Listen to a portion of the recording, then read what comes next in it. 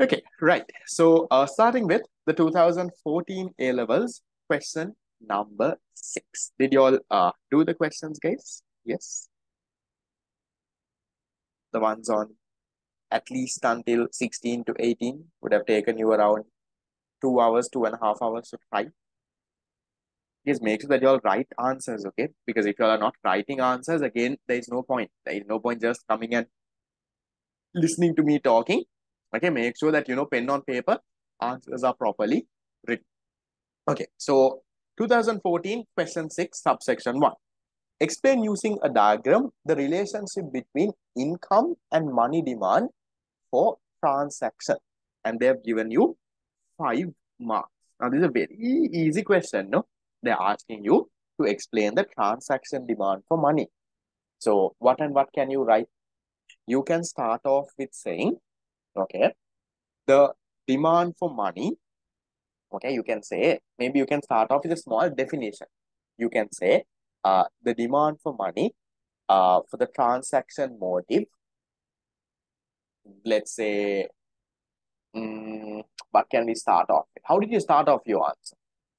There are different things that you can write, right? You can talk about demand for money for the transaction motive depends on consumers' disposable income. You can start off and then say, what is this? This is the money. Okay, you can start off by saying, this is the money balances that people keep with them for what? People keep with them for their day-to-day transactions. No, what is demand for money under transaction motive?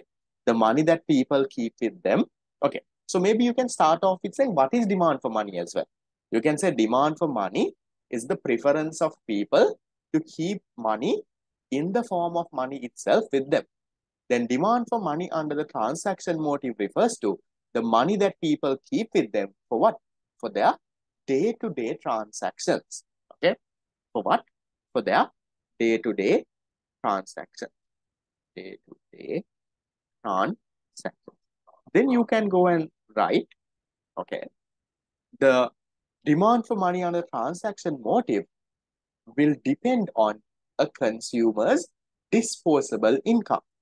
When consumers' disposable income rises, what happens? When consumers' disposable income rises, the demand for money under the transaction motive will rise and vice versa. And therefore, you can say there is a positive relationship between the demand for money and demand for money under the transaction motive and disposable income. And then you can go a little bit more and talk about also, guys. Now, why do people keep money for their day-to-day transactions? Because there is a gap between receiving income and your expenditure. No, you receive income at the end of the month. Usually people, they get their salary at the end of the month. No? Okay, so your income doesn't come every day. Your income, let's say, comes at the end of the month. End of the month. But if you look at your expenditure, okay, your expenditure, your expenditure usually happens daily. You're getting money only at the end of the month, but your expenditure happens daily. Every day you have to spend on something. So in order to bridge that, see, income comes at the end of the month, your expenditure happens daily. In order to bridge that, or in order to match your expenditure only, people demand for money. You can write that as well. So, and after you've written those positive relationship, okay, you can talk about that there is a positive relationship. Also make sure that you draw the graph. Because why? Because they are also saying to draw the graph here, no? Using a diagram. So when you're drawing the diagram, you can say, look here, this is disposable income, or you can even say real income, guys, no problem. Okay. The gap is transaction. No, not the gap, guys. How they match that gap is by demanding for money, by keeping money with them. Because they're getting income at the end of the month, but expenditure happens on a daily basis. So in order to, solve that issue, or in order to match that income and the expenditure only, they keep money with them for their transactions. Okay. And then you can talk about this is money demand for the transaction motive, and you can draw a okay, or we can say this is money demand. Okay, and this is the money demand for the transaction motive. So you can say, look here, when the income rises, the demand for money will also rise. Something like that should be a good enough diagram. So you will ideally get 1 mark for a diagram. You will get 4 marks for your explanation. So once again, what are the things that you need to explain? You can start off with saying what is demand for money, then talk about what is demand for money under the transaction motive. Then you can say that demand for money under the transaction motive depends on your disposable income. Then say that, look here, it is a positive relationship. When this income increases, demand for money under transaction motive will increase. And same vice versa, when it decreases, then you can go and say, people's income, there is a mismatch between when people receive income and when their expenditure is made, because income is usually received by the end of the month, but expenditure happens on a day-to-day basis. So in order to bridge this, or in order to match this income with expenditure, that is why people keep money with them.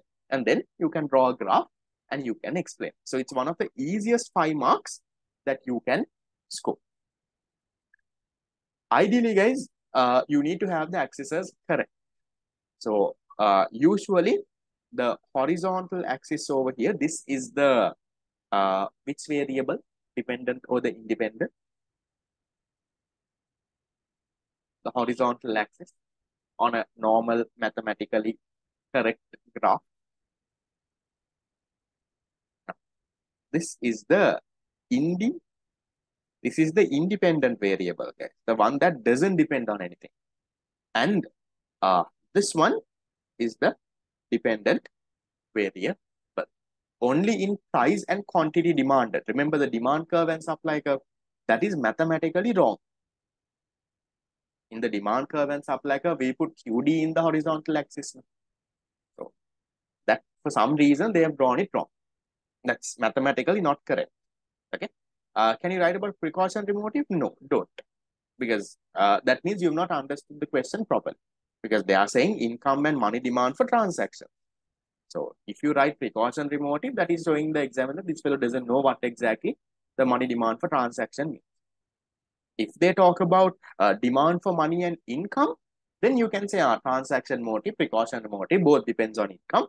You can talk about. But here they have specifically told transaction, so don't need to talk about income. Sorry, precautionary motive. Any questions there, guys? Part 1. Fine. Not hard, no? Kind of easy question. So on your end, guys, practice for the other 2 also. What if they ask you the same question in your year for precautionary? What if they ask the same question for speculative? So for 5 marks, you practice. Now that is why you need to do past papers. And you think, right? Always when you all are doing past papers, remember, in your year, what you're going to get is they're going to twist the question a little. So how can they twist this question? They can ask you money demand for precautionary. They can ask you same question. They can ask you draw and explain the diagram for speculative. So can you do that for 5 marks? Okay. Then part 2. This one, again, remember we had another past paper before also that talked about, okay, that talked about credit cards are not money.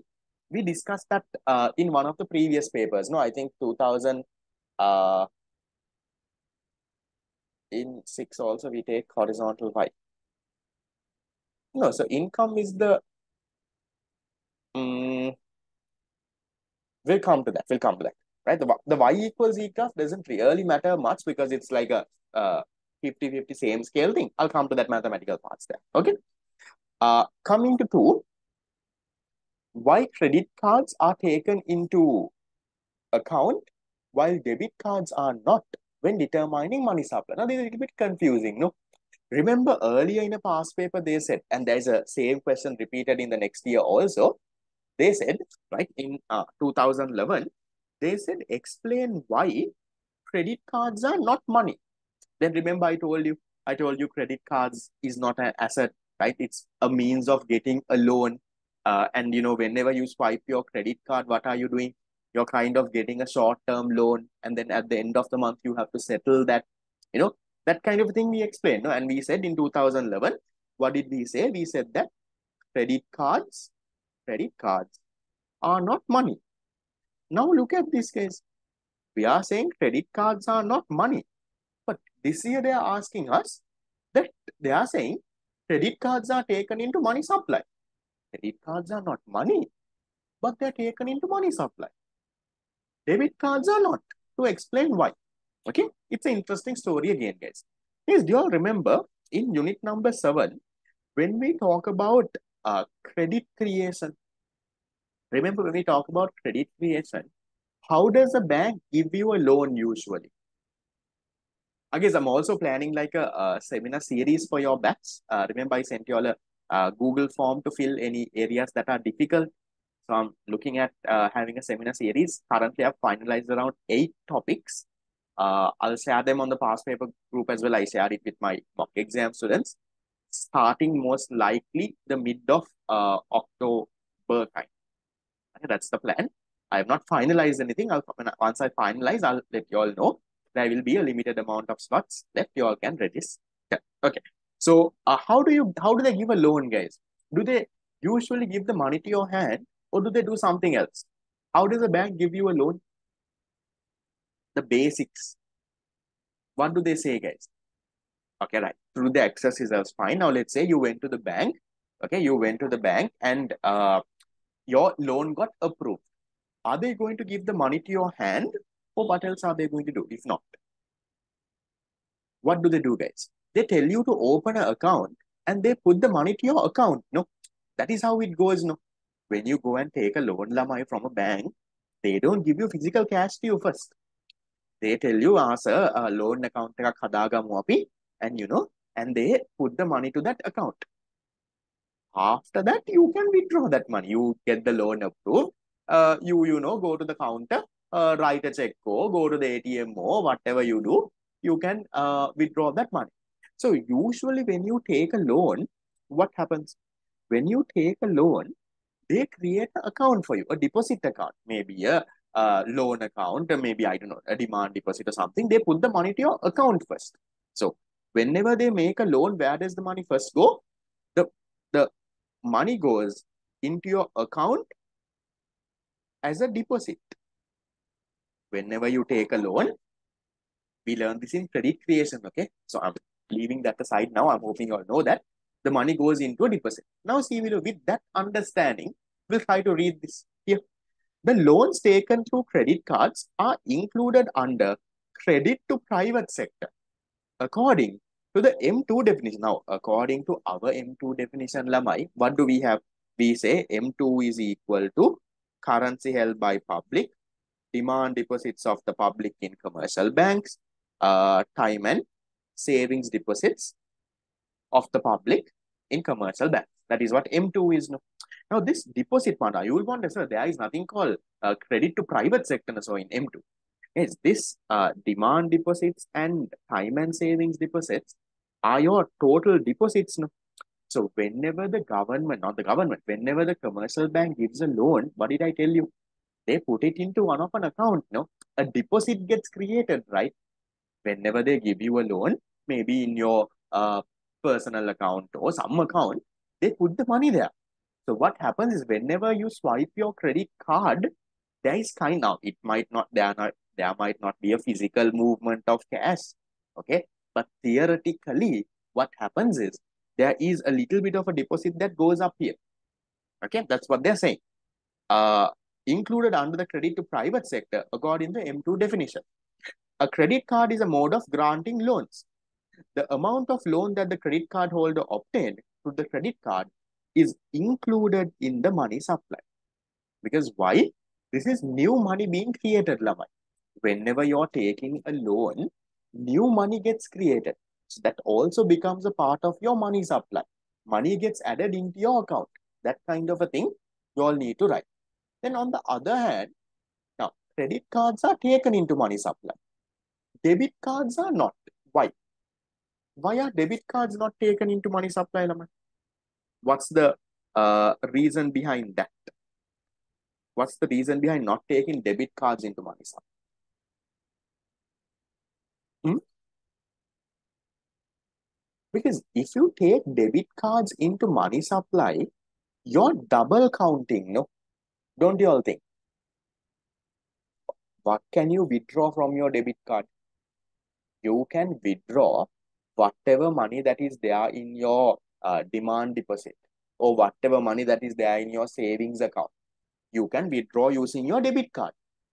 So if you take M2, the money in your demand deposit, the money in your time and savings deposit, it's already there.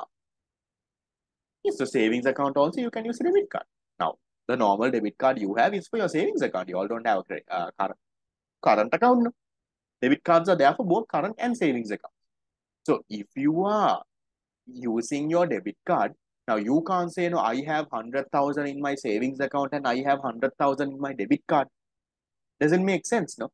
Because the money that you can get from your debit card is the money that is there in your savings account or demand deposit. So if you again count your debit card balance, what does that mean? You're double counting it. That's what happens. That's why we don't include debit card balances into money supply. Here, in contrast, debit cards are issued against already existing bank deposits. Already existing bank deposits. Such deposits are already included in the money supply, even if the debit card is used or not. Even though you swipe your debit card or not, that money is already there. Under M2, under demand deposits and savings deposits, that debit card, the balance is there. So you don't have to, every time you swipe the debit card, you don't have to include that additional amount again in what? In money supply here. Hence, the payments made by debit cards causes a double counting. If you go and include this also, it becomes what? It becomes a double counting issue. That is why we don't include that. Is that clear, guys? Once again, why are credit cards included? Credit cards are included because every time someone goes and swipes a credit card, a loan is created. So remember the basics. When usually a loan is created, there is a money that is going into your account. No, the bank deposits some money into your account. That kind of a logic is there. We learned that under credit creation. So therefore, what happens? We include it there. Then in terms of debit cards, why don't we include debit cards into money supply? Because that money is already inside money supply. It's already there, no, under demand deposit. So savings deposit, that is already there. So again, when you go and include, you'll be double counting. So therefore, you don't include debit cards. When money decreases, when we swipe the debit card, yes, your money supply won't. No. Now let's say you go to the ATM and you withdraw money. Okay, what happens? Your demand deposits will fall or your savings deposit balance will fall. Currency held by public will increase. Money supply will not be affected just because you withdraw money from your debit card balance. There can be a bigger impact on people preferring to have cash. Will not go there for now. Isn't the debit card money supply include narrow money? Yes, it's there narrow money. Given that it's there for narrow money, it's also there in M2. No? What is inside narrow money is also there under broad money. It's perfectly correct for you to say that it's inside M2. Okay. Any other questions, guys, on question 3? Sorry, question 2. No. Then we'll go into the next one. What are the objectives of the Central Bank of Sri Lanka? How are these objectives achieved? Lamai, this can be a question that can be tested in the recent years, 2023, maybe your year, maybe 2024 in the future. Why? Because in 2023, that is our current year that we are currently doing this, it is applicable for the future also. A new central bank act was passed. A new CBSL act was passed. Okay, a new central bank. So in this central bank act, they made certain changes, Lamai. You don't have to go into very specific, but the main thing that they did is they made the central bank, gave them more let's say they made it more independent. Now, usually what happens, central bank is sometimes highly influenced by the government. The president says, I want to do this, central bank will do it. That is how it happened when Gota was there. Gota was president, Cabral was the central bank governor back in 2019, 2020, those times. So highly, influence. Now what they did is, this is because of the IMF told us to, not that because we like. IMF told us to make the central bank independent, to make sure that there are no political appointments. Now, for example, someone like Cabral should have been a political appointment. I don't know exactly how they are related or connected, but Gota would have, appointed this guy because they know maybe they are old friends or something like that. But now you can't do. So the central bank now, with the new central bank act, the main focus, guys, is to make sure there is independence. So mainly, yes, independence from the government. Central bank has to be an independent party now. No one can influence the Ministry of Finance or the government's treasury or the parliament or the president. No one can come and intervene. So that was the main thing that they kind of changed. And again, in the Central Bank Act, again, the objectives are there. Same objectives: price stability, financial system stability. And they also made a more important statement. Remember, if you talk about the objectives of the central bank, one is price stability. Okay, that is number one. Then you have another thing called financial system stability, no? Price stability and the financial system stability. These are the two objectives, no? Now, these objectives also did not change. But in the new central bank now, these two are equally important objectives. In the new Central Bank Act, they specifically mention, by any chance, if we had to choose between this and this, okay? Yes, economic, you can put economic, okay? Right? Economic and price stability, okay? By any chance, now usually you don't have to choose between this. While achieving economic and price stability, you can also achieve financial system stability, no problem at all. But the Central Bank Act specifically said, by any chance, if these two become conflicting in the future, at any point, we will prioritize what? They are going to prioritize, oops, there you go, okay? They are going to prioritize economic and price stability. They will, if they have to.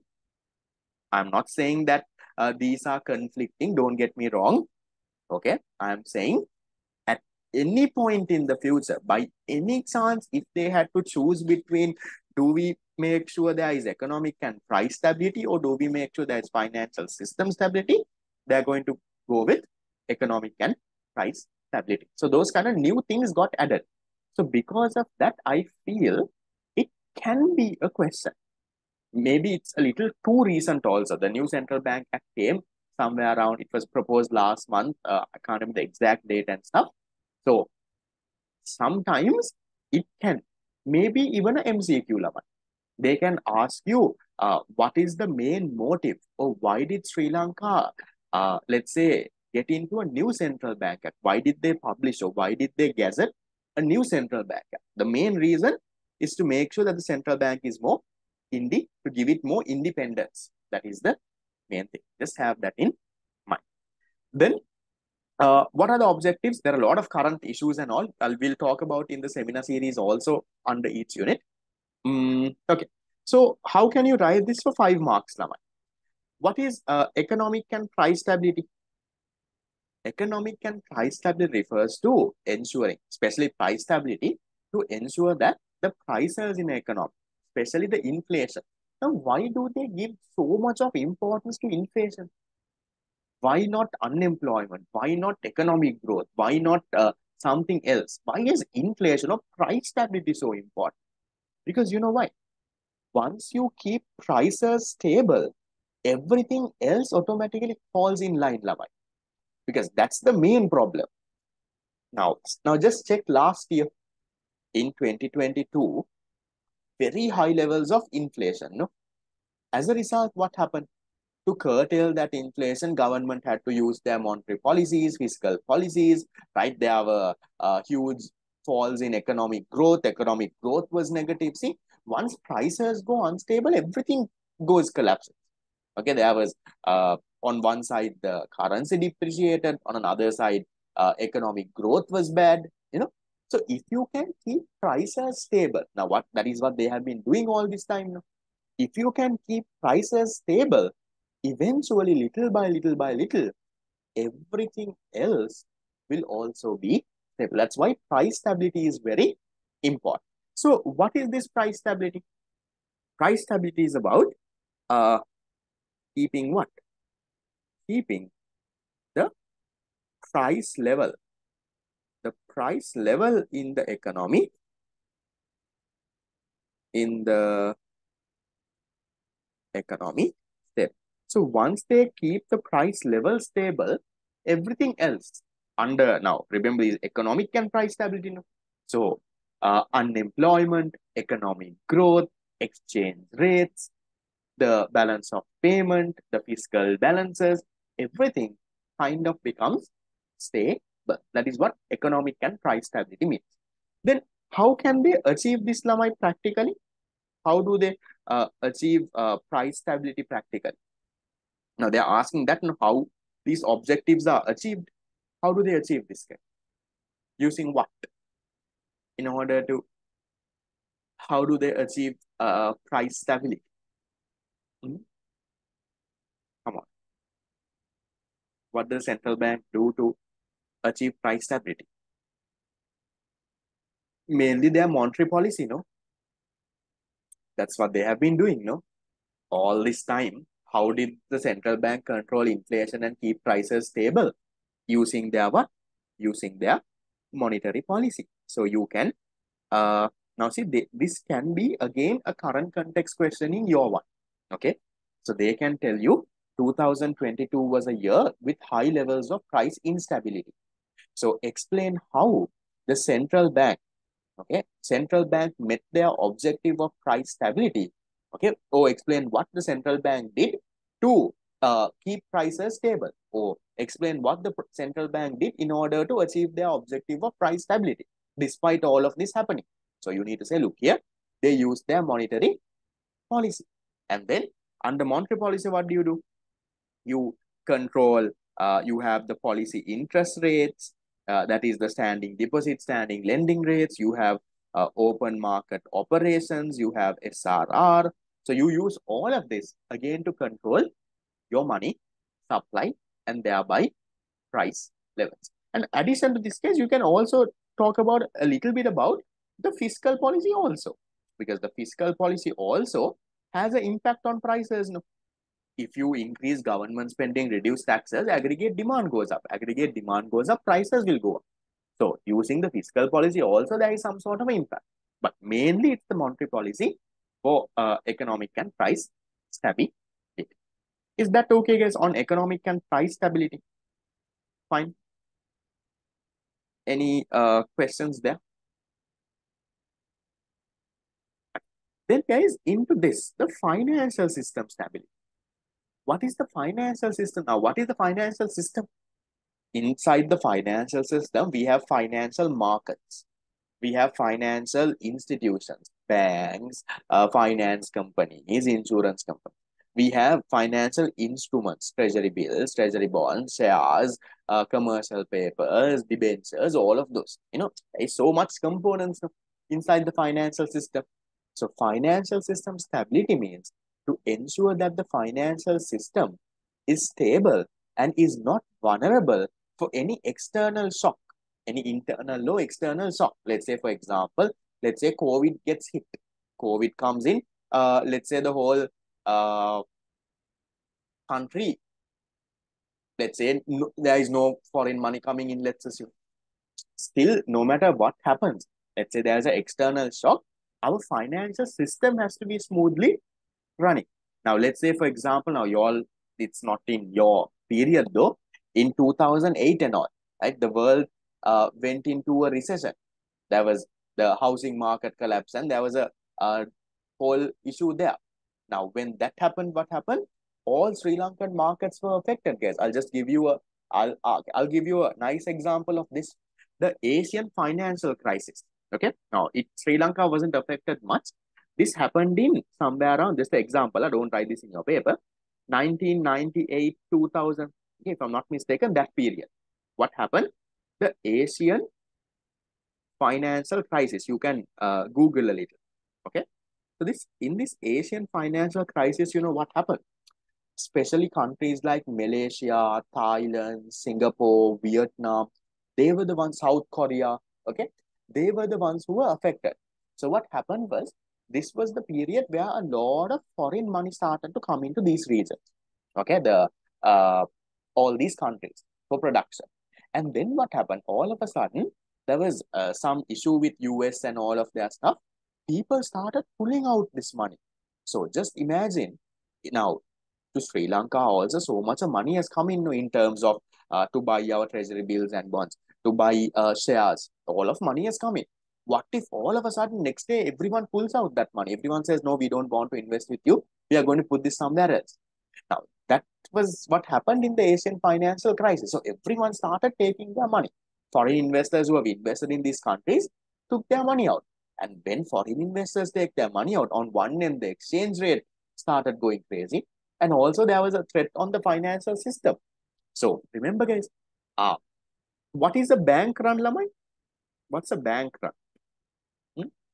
A bank run.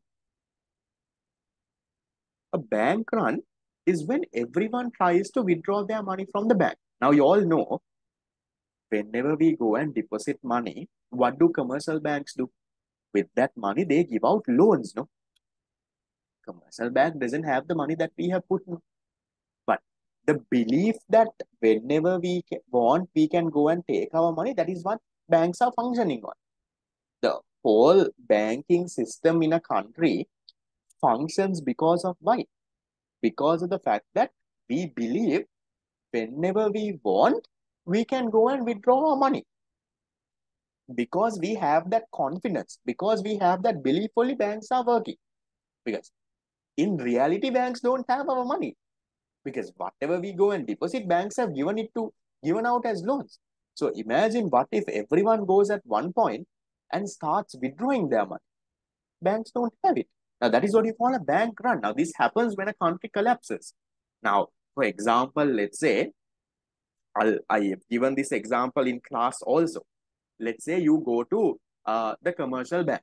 Okay, let's say uh, you go to Sampath Bank, let's say. Okay, so you go to Sampath Bank. Okay, now you're a very rich customer. What are you going to do? Let's say you're going to make a withdrawal. You're going to make a withdrawal of 5 million. Okay, so you try to make a withdrawal of 5 million. Then Sampath Bank said, look here, sir, today we don't have money. Can you come tomorrow? Now just imagine what you're going to do then. You're going to call your closest relatives and tell, look here, I went to Sampath Bank today. I went to withdraw my money. I think some problem is there in the bank. They were not able to give me my 5 million. They told me to come tomorrow. Then what happens? News spreads like wildfire, no? You tell your closest fellows. Your closest fellows will tell their closest fellows. It will go on and on. And at the end, what happens? People will think, Sampath Bank is crashing. They don't have our money. Okay? And you know how news spreads, no? It becomes double, triple, and goes, right? One fellow says, I couldn't withdraw my 5 million. The other fellow will change it and say, look here, this fellow went to withdraw, let's say, 50,000. That also they couldn't give.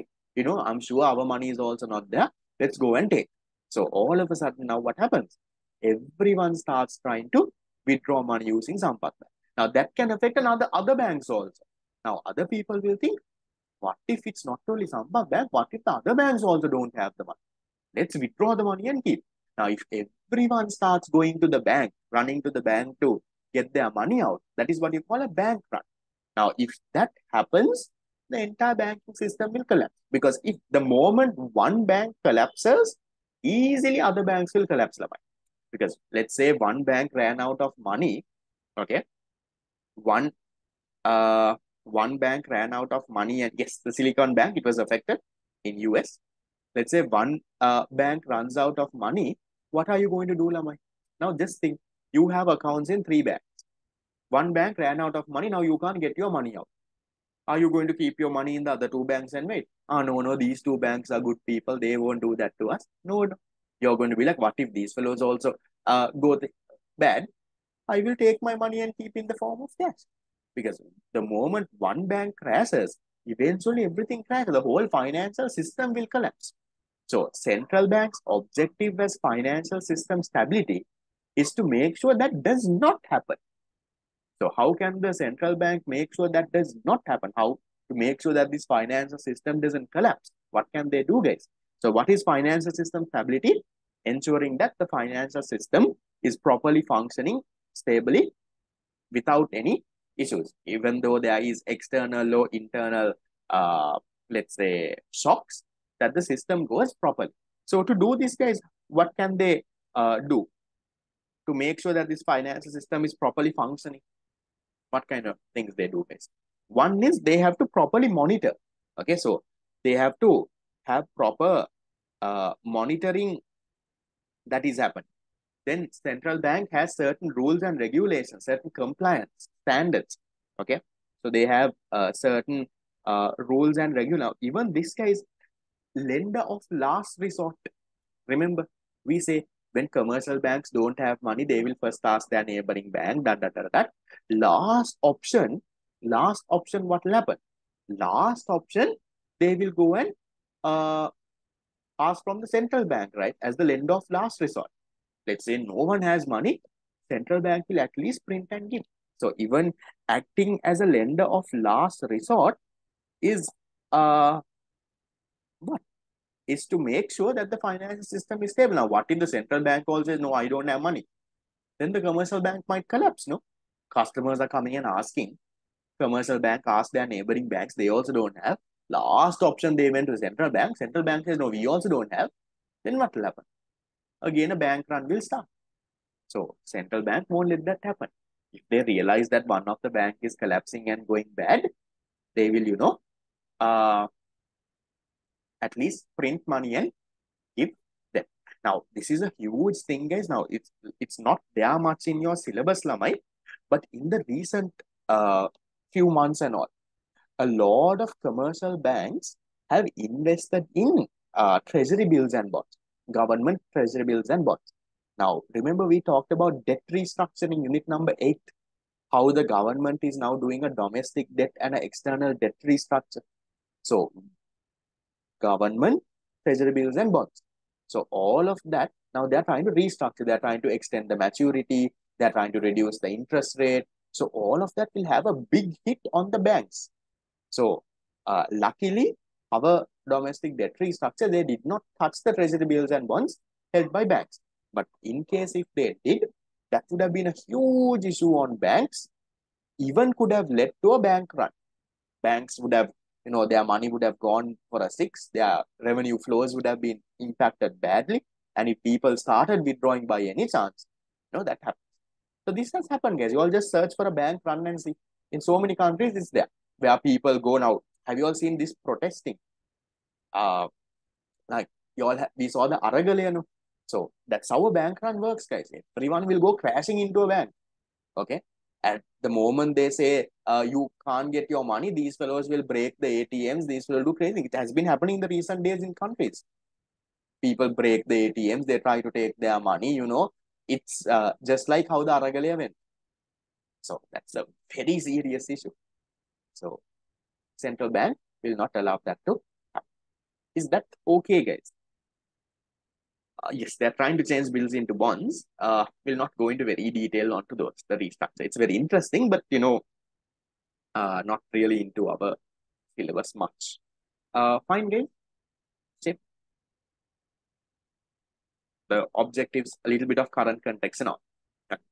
Then question number 4. Okay. Explain the qualitative credit control measures used by the central bank. Internal shock is like, for example, something like your domestic debt restructure going wrong. Your domestic debt restructure going wrong. So now all the people are going to get the money. External shock is something that comes from outside, something like COVID. Okay. Okay. Explain the qualitative credit control measures used by the Current exchange rate affects the objectives.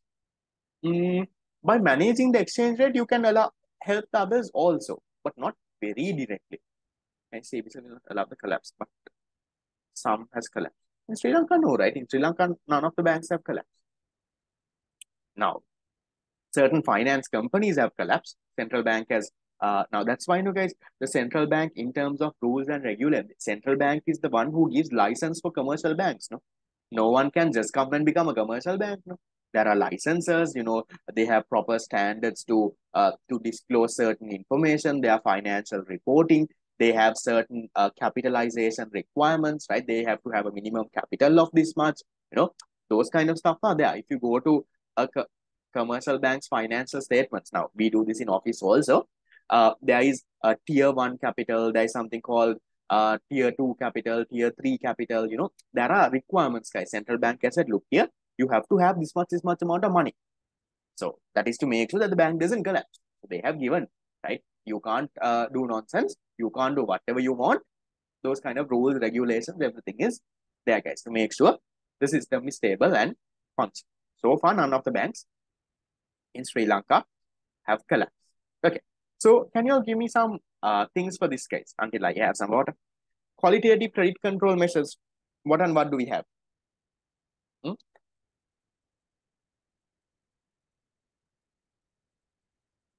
Okay, moral suasion.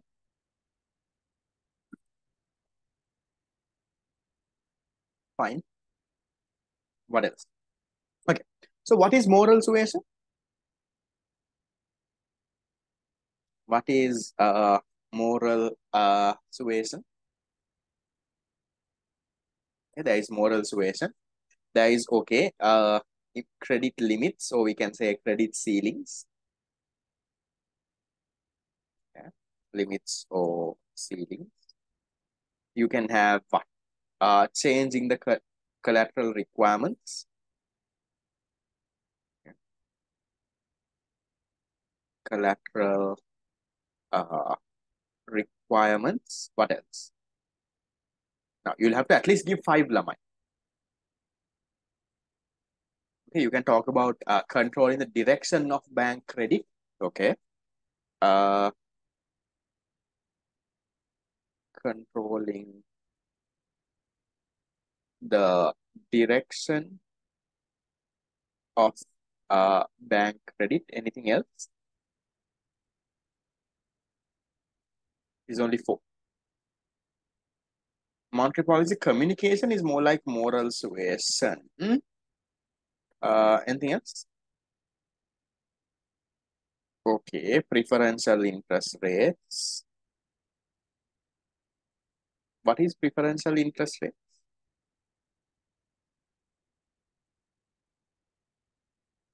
Mm, direction banking, I'll come to all of this, guys. Refinancing, okay, right, okay.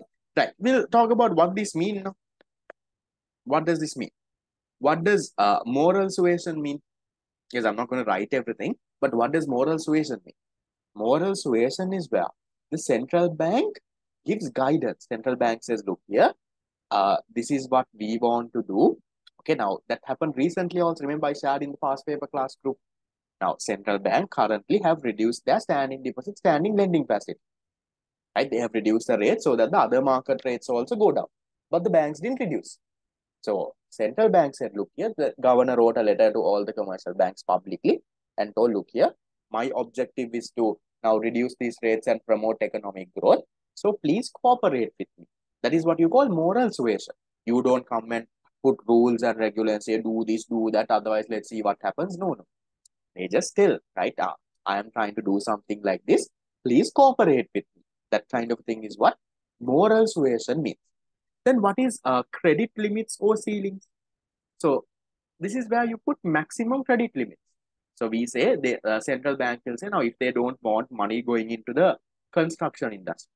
So they say, look here, from your loans, give only 5% to the construction industry. Don't give more than that. So if you all have 100,000, only 5,000 should go for the construction industry. And put ceilings also. Let's say, for example, maximum loan you can give is only 50,000 for a construction firm. Don't give more than that. That is what you call credit limits.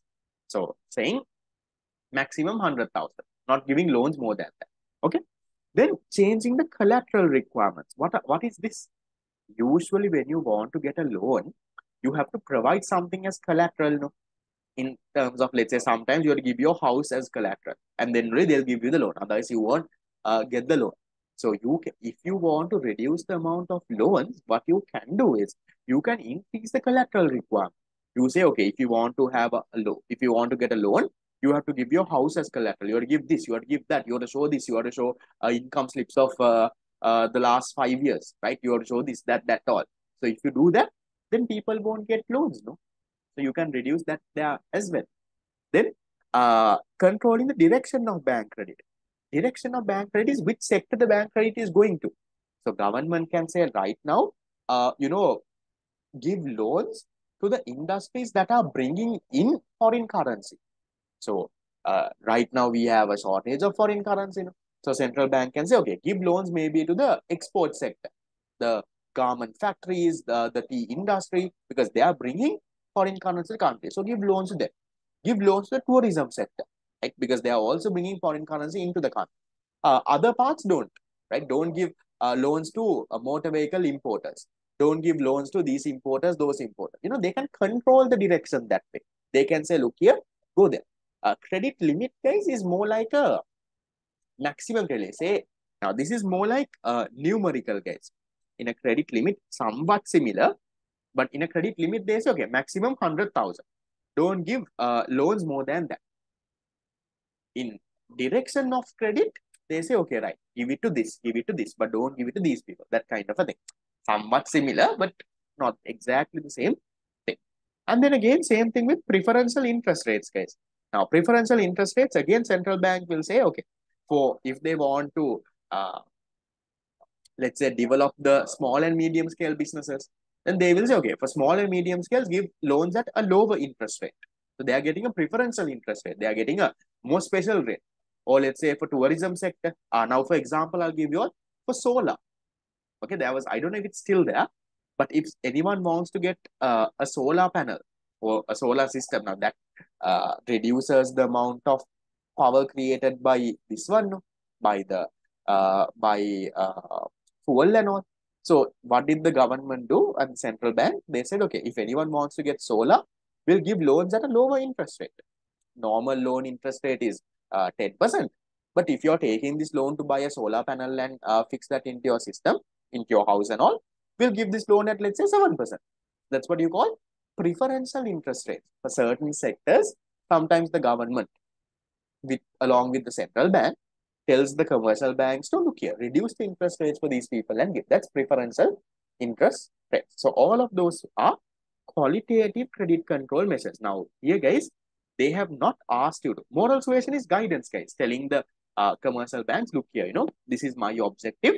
So you also please follow this. You also try to, cooperate with me like this and get this done. That is what moral suasion is. So remember, guys, they are asking you to explain. They're not asking you to state file. So explaining also, now you can't explain pages and pages. So your ideal format has to be in 5 paragraphs. Okay. Your ideal format has to be in 5 paragraphs. 5 paragraphs. Each paragraph have a, let's say around 3 to 4 line explanation. That kind of answer is what you should have. This is margin requirements also you can give. Okay, so what are margin requirements? What are margin requirements? Now, margin requirements on letter of credit, on LCs. So remember, recently, central bank increased the margin requirement. What is this? Central bank said, okay, to commercial banks increased it. When we wanted to reduce imports, the commercial banks had almost, I think, 100% margin requirement. That is, let's say if you want to import something worth 1 million, you have to deposit another 1 million in the bank and keep. Then only you can import something worth 1 million. That's what you call like a margin requirement. If you want to buy a car for 5 million from abroad, now we can't buy cars, we'll just assume we do. If you want to buy a car from 5 million from abroad, another 5 million you have to put into my bank and keep. So then what happened? Then everyone, they reduced their imports into half.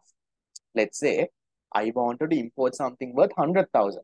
Now bank is saying if I want to import something worth 100,000, put another 100,000 in my account and keep. So what do people do now? Because I only have 100,000, I import stuff only worth 50,000.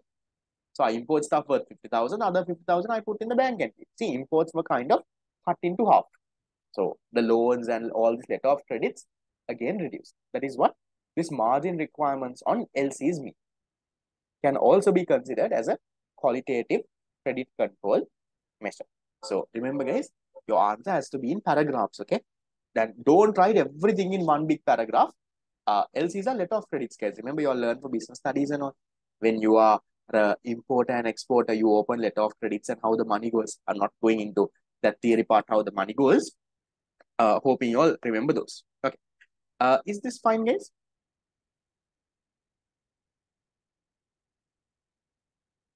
What is the current standing deposit standing lending? It was 11 and 12, no? I'm not mistaken. Yes, those are there, right? You can easily go to the central bank website. It's there. Current is 11 and 12. Yes, also remember I told you, use the central bank website more often. That is, it helps a lot with understanding what is happening in the economy. Central bank also here and there, they publish stuff, guys. So, so what you all can usually do is, as an economic student, go to the CBSL website. Usually, occasionally, I also use it. So I use it almost every day. Right? Just go to CBSL website. There are different tabs here. They have, for example, here, the first article here is about the domestic debt restructure. Here, there must be, not everything might be relevant for you all. You can also go here, guys. You can go to here, this publications. Under I, the policy rates are there. Current NCPI is at 2.1%, gone down. Policy rates are at 11 and 12. This is the exchange rate. If you click on Sri Lanka economy as a snapshot, they'll give you the unemployment, everything else. Is it loading? No, I'll not go there. Then here, when you go to publications, guys, you can see here the latest monetary policy report is there. The annual report is there. Here, financial system stability review, the question that we learned today. So you can see what and what they did. Here, the financial system stability review 2022. You just open and see what and what they did. Everything what they did will be there. It's a bit of a big document, but there should be a summary. Here, where do they have? Just go through, because I'm not going to go through all of this in detail, but just see there are so many things that they would have done, and different things that they did. There'll definitely be summaries. Okay. Then you can also go to this, guys, the press releases. So usually there are these monthly, here the monetary policy review documents. Every time there is a monetary policy meeting, a monetary policy review is issued. Then you have this one here, external sector performance. What now? This sometimes I share with you all on the group and all. Okay. So what happened to the external sector in July? Okay. What happened to imports and exports? What happened to worker remittances? What happened to tourism? All of those are there, guys. The central bank publishes. Then there is the central bank also has a under statistics. They have a daily report, guys. I don't know if you all know this. Every day, central bank issues a report on what happened in that economy. Yeah, that's called the daily indicators. You don't have to read it daily. That's okay. Here, 21st September. That's the one latest one we have for now. So here in this, they say what happened to the interest rates here, what happened to the money market, what happened to treasury bill rates, what happened to the share market, what happened to energy and all, right? How did they generate electricity on that day? Okay, was it thermal? Was it hydro? Was it this? You know, so all of those are there. So this is the monthly, just one page, daily. Then they have monthly indicators also, guys. Here, the monthly indicators. This is a little bit of a bigger report. So every month, central bank issues. So they talk about here practically what has happened to all of this. Okay, what has happened to these sectors here? How much was the narrow money supply at the end of the year, end of this month? How much was the broad money supply? How much was M4? What happened to that here? What happened to exports? What happened to imports during that month? So all of these are there, guys. So as economic students, use these. Go, and you don't have to memorize. I also don't memorize. But since I work and I do all of this, I also almost every day I go to the central bank website, see what is there. Because remember, guys, your knowledge, you don't have to only learn for an exam. Don't make that mistake. Your learning is for yourself. Now, right now, you'll wonder only what is coming for the exam I'm going to learn. But remember, one day when you go out there to work and all, they are not going to ask you what is the demand equation, what is the determinants of demand. You need to practically know what's happening in the country, guys.